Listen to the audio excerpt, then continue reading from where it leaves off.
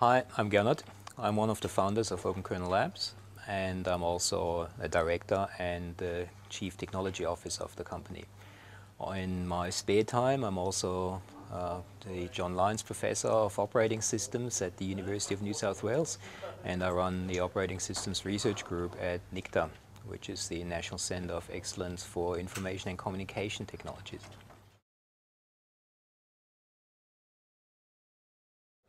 An embedded hypervisor is a software layer that is providing a virtual machine environment. So that's a general definition of a hypervisor, something that provides several virtual machines on one physical hardware. And an embedded hypervisor is developed or geared towards providing this virtualization for embedded systems like mobile phones, media devices, other consumer electronics, automotives, wherever you need them. One big difference is that OKL4 is, on the one hand, very mature. It's been deployed for 2.5 years in millions and millions of products. But on the other side, it represents the most advanced technology compared to anything else that's out there. It is based on a very flexible microkernel platform, very high performance, very well designed.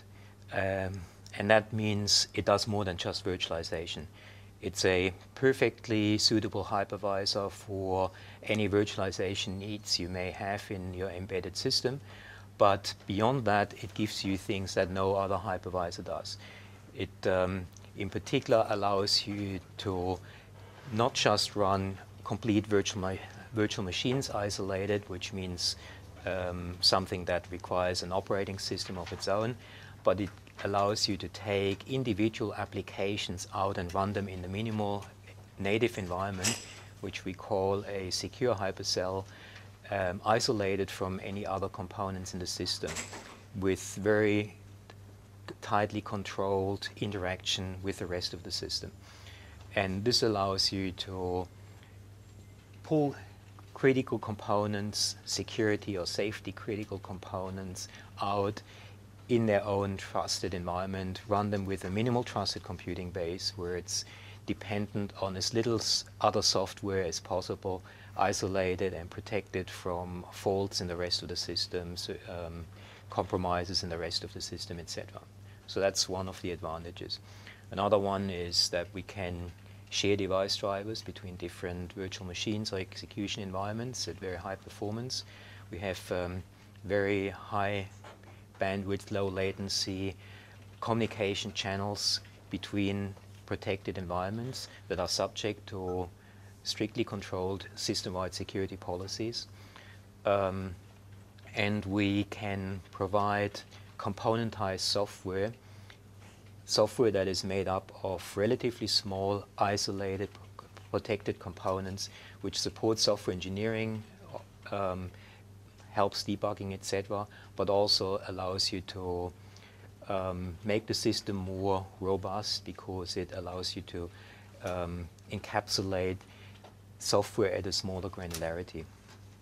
And then what's particularly unique about OKL4, it provides this capability-based protection which allows you to implement very general, flexible, system-wide security policies that are impossible to circumvent. That makes it suitable for really high security requirements.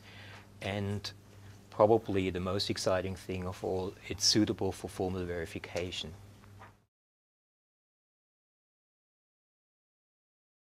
Capabilities are an operating system's concept. They're used for implementing security.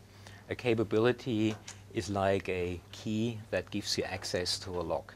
So if you have what's called a capability to a particular object, then the possession of that capability allows you to perform certain operations on that object.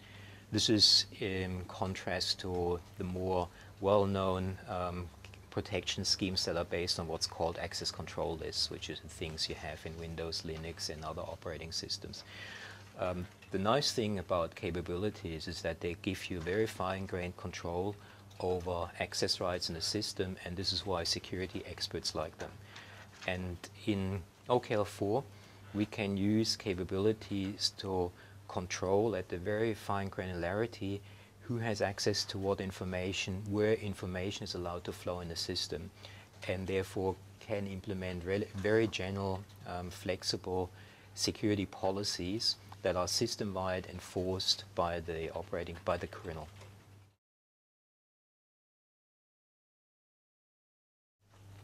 Formal verification is probably the most exciting thing we're doing, and that is also the thing that distinguishes us most from anything else that's out there.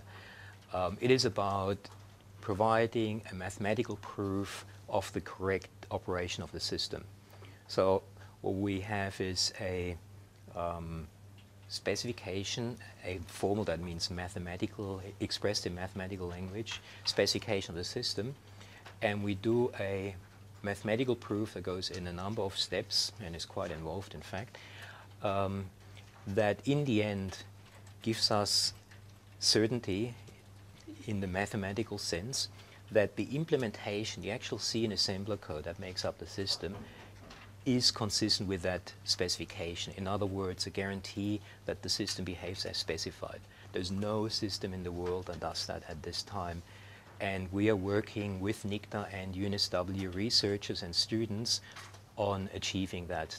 The prototype in the research lab is a few months away from completion, and this will be the first formally verified general purpose operating systems kernel, and we will be working with NICTA on putting that into products. So we have this completely unique roadmap to a level of security, safety, reliability on the system that is completely unprecedented and which no one else is going to match. To finish off, I'd like to say that I'm just extremely proud to have such a kick-ass team of world-class engineers working on world-class products here. It's just a pleasure to be involved with this and see it grow and succeed. And if you want to know more, just Google for OKL4 or go to oklabs.com.